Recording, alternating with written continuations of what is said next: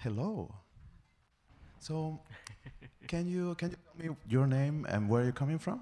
Yeah, my name is Jeff.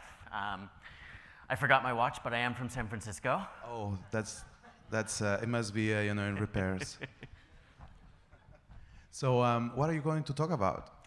I'm going to talk about the reactivity system in Vue and what I'm calling learning by accident, which is how I learned most of what I know about the reactivity system. Yeah, go ahead. Thank you. So hi, I'm Jeff, and thanks so much for having me. This is it's been an amazing conference. So I want to talk to you about the reactivity system in Vue and learning by accident, which, as I said, is how I learned about it. Has anyone here ever made a mistake before? I have, and we're going to call them happy little accidents because I want to take this opportunity to think about these mistakes and these little gotchas that I've run into, that you may have run into as well, in the reactivity system in Vue, and take them instead of getting angry, instead of getting upset and like smashing the computer, we're going to take them as an opportunity to learn, right? We're going to take them as an opportunity to say, hey, what is Vue doing for us, and why did we run into this today, as an opportunity to learn more about how it's working under the hood. So that's what hopefully you come away a little more knowledgeable about the reactivity system and how it's working under the hood, as I have through these gotchas. So let's dive into gotcha number 1, which is adding and removing properties. So this is probably the one that most of us have run into. I'm going to start by showing you some totally working code. So let's say that you have a simple component with price, quantity. You want to compute a total out of that, price times quantity, and you want to output that into a template. Great, pretty straightforward stuff. And it does totally work. I just didn't have time to throw that on the slide, but you trust me. And how is this working, right? The Vue is actually building a dependency tree for us. And when we update, say, price, it's going to flow down the dependency tree and update everything as it goes, right? And so that dependency tree is what gives us, in part, is what gives us this reactivity. Let's look at a common gotcha that I've definitely run into, which is, let's say we want to fetch the price from an API. We want to maybe do that in a created hook. I've skipped the actual fetching for clarity, but let's say we've got a new price. We want to set it in the created hook, but because we've moved it down from the data to the created hook, this code actually won't work. It won't update when we update this.price.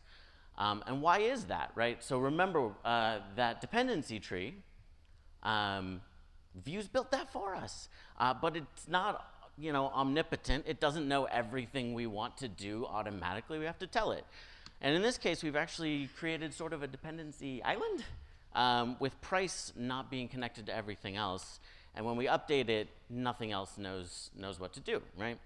And how do we actually fix this? So we have to include price in the initial data object. And so most of us have probably run into this. What was helpful for me is thinking, okay, so I'm annoyed in this moment, but hey, thank you, Vue, for actually building dependency trees for me. Now I know that, and it makes my life better every day, both knowing it and having it. So I like to focus on the positive there. So let's move on to gotcha number 2, which is modifying array indices. Something maybe a little less common, but a lot of us have probably run into as well. Let's look at some more totally working code. So this does work. Standard to-do list, eat, sleep, and Vue, obviously. We want to output those as list elements and have a button that adds a to-do, adds a to-do, and it does this .todos.push, more Vue, because that's what we love here, right? Great, totally works. How about this, though? What if we wanted to actually modify one of those to-do elements, right? We want the button to actually update that first to-do from eat to coffee because, I mean, coffee's more important than food in my life, maybe yours as well.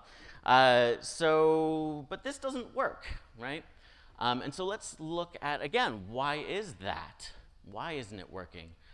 We've got this gotcha, we're frustrated, but let's take a moment to appreciate what Vue's actually doing for us.